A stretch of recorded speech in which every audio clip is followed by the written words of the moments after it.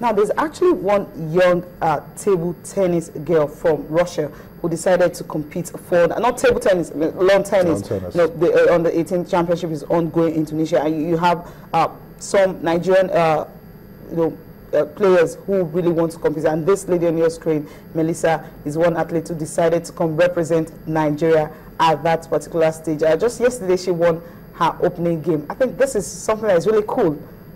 Yeah, it depends on the motivating factor now. She said she has been representing Russia at some stage on the 12 level and all that. You know, lawn tennis, it starts very, very early abroad and all that. But now she feels the father said she should come represent her country. It depends on the motivating factor. It could be the dad, wanting her to represent the country. Or it could be the fact that, the Russians, when it comes to tennis, they have talent everywhere. At the point, the top 10 women in the world, we had about 7 Russians, on the top 10 list. So definitely, if it's coming from that angle that maybe she wouldn't be able to get a look into the Russian side, because even at the point, Marsha probably couldn't get into the Russian team, although it wasn't because of our playing prowess, it was because of the fact that she was based in in Miami and everything, and not really, they don't really see her like that. But let's just hope that she's quite good. Apparently, she's won her opening game, so maybe she's no flash in the pan. And if she decides to come to Nigeria and help improve our tennis,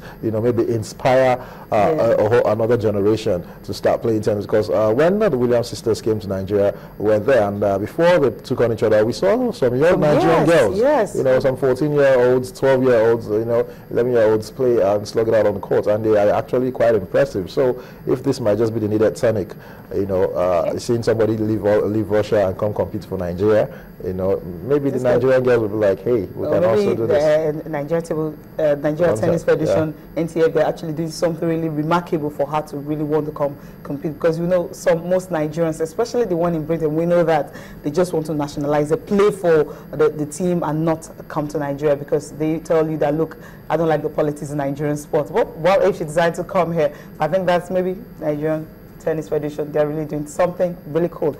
Okay, now talking about the Flying Eagles, Kelechi Iheanacho making the list. You're also having the likes of Chidebere Nwankali, and you're also having the likes of Lorike Ojo, all of them, they were actually the 35-man list released earlier, provisional list, but right now the main list will be out today, and there's some key players that will be there.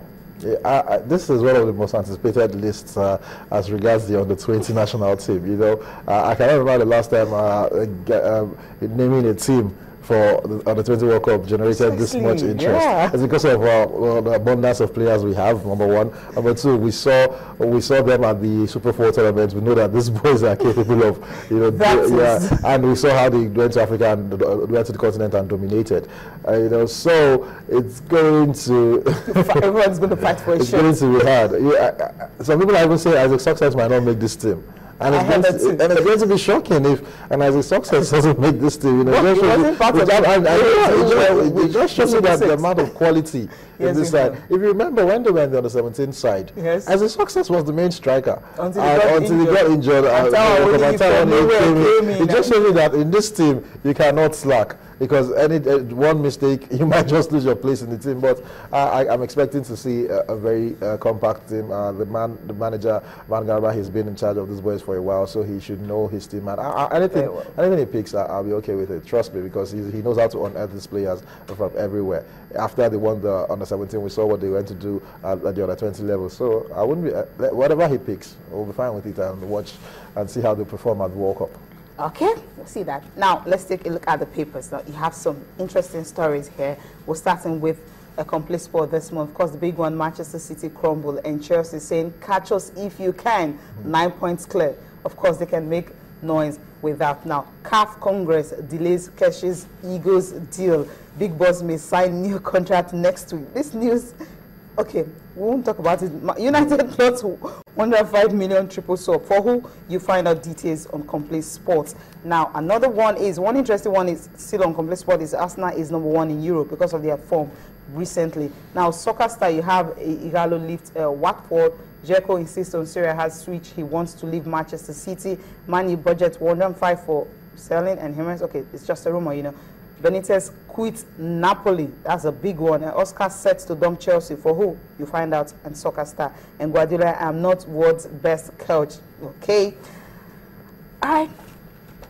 Sporting life. Okay, this is where the main gist is. Super Eagles job. Keshin bows to Amodu. Who is Amodu? Former Super Eagles coach. You know him very well. The man usually called to the rescue whenever Super Eagles failed to qualify for any game. And he gets to qualify them, and of course, they bring in a foreign coach to take over. And Mikel Obi is saying to Mourinho, I am fit to play. The Flying Eagles professional couple is, of course, out today. Iheanacho and Success picked for that. And Igalo tops 2015 chart. That's talking about England Championship. And Allegri is keen on having Fernandes in his squad. Now, this Keshi is brought to Amodu. What do you think? I think right now Keshi would have to take a lot of things if he wants to remain as coach of the Super Eagles, because of the anything thrown at him at all. anything at all, because he's come out to apologize to Nigerians, you know, about the fact that he didn't qualify for the Nations Cup and all whatnot, and all the things that have been going on. So I think he's ready to just, you know, swallow a lot of things. You think, you know, is it really? I mean, it's in the paper, so we don't know how true this until Nigerian Football Federation they are able to confirm this. Now, is it possible for him to really want to work under Amodu Shuaibu? What do you think? Or is it the right thing for him to do? It depends on one context. Okay, which is? You know, you're talking about wanting to work under Shuaibu Amodu. It doesn't necessarily mean that Shuaibu would be making decisions. It's just that they will have to confer.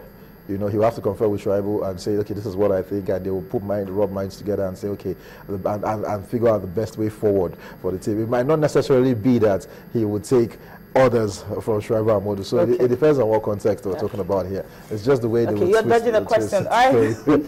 We'll go for a short break now. We'll come back. We'll talk about Manchester City, how they were able to crumble against Crystal Palace.